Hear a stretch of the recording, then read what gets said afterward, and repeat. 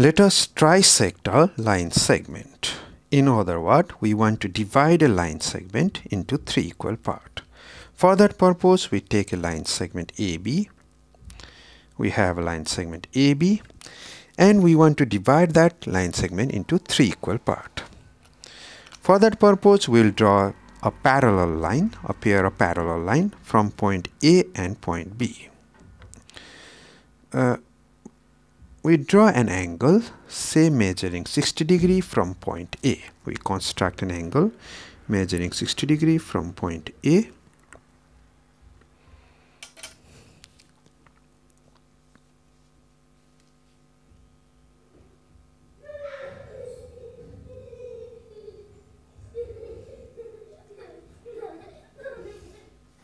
So we have an angle measuring 60 degrees from point A. Similarly, we draw an angle measuring 60 degrees from point B. Remember, our idea is just to draw a pair of parallel lines from A and B respectively. So we will be using the idea that alternate interior angles are equal. So once again, we'll draw 60 degrees from point B.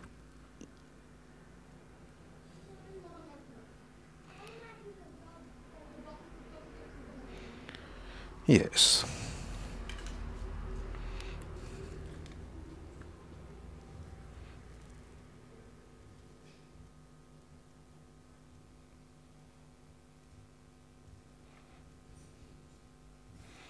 And so we have drawn an angle that measures 60 degrees from point A as well as B. Observe that these two lines are parallel. Are they parallel? Of course they are parallel. Next step is to divide, or rather we take 3 points at an equal interval from point A as well as B.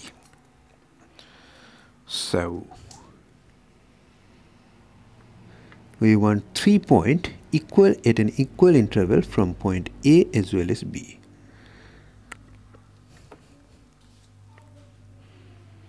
One point, 2 point, 3 point.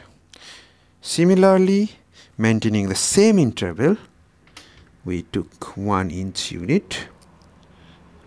In fact, we choose 1 inch. So 1 point, 2 point, and 3 point. We have taken 3 points from A at each having gap of 1 inch, A1, A2, A3. They are 1 inch apart from each other. Similarly, from point B, we take 3 points B1, B2, B3.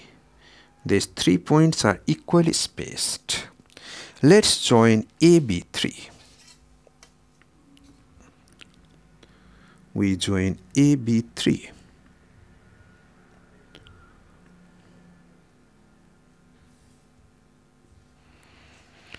And then we join A1, B2.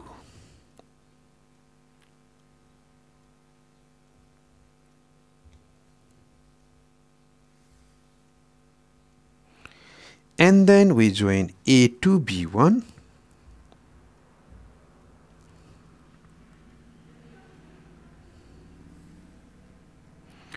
Lastly, we join A3B.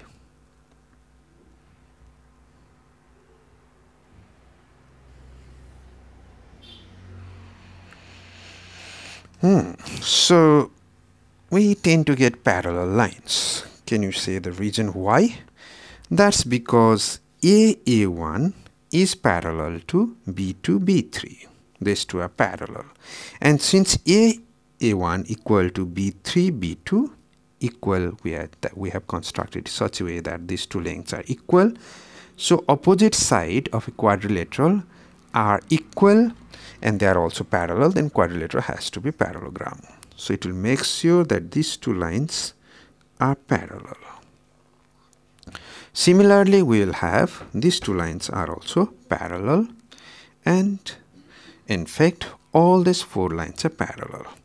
Now it has an effect that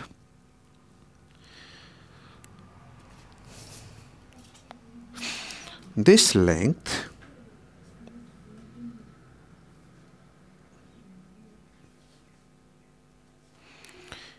equal to 1/3 of AB.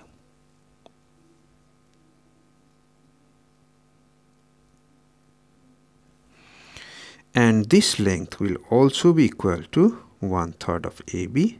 Similarly, this length will also be equal to 1/3 of AB. In other words, we have trisected the line segment AB. In other words, we have divided the line segment AB into 3 equal parts.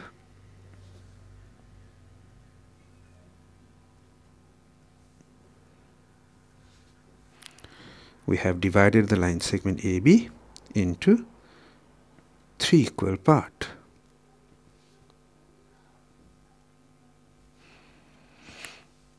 Wow. Please note that we cannot trisect an arbitrary angle using scale and compass only. But as we have shown here, we can trisect an arbitrary line segment into 3 equal parts using scale and compass only. Not only that, we can take A1, A2, A3, A4, that means 4 number of points, equally spaced, and we can divide a line segment into 4 equal parts. Similarly, if we proceed, we can divide a line segment into any number of equal parts. Though it is not possible to trisect, or it is not possible to divide a line segment into, divide an arbitrary angle into 3 equal parts or 5 equal parts. We can always divide a line segment into any number of equal parts by following this process.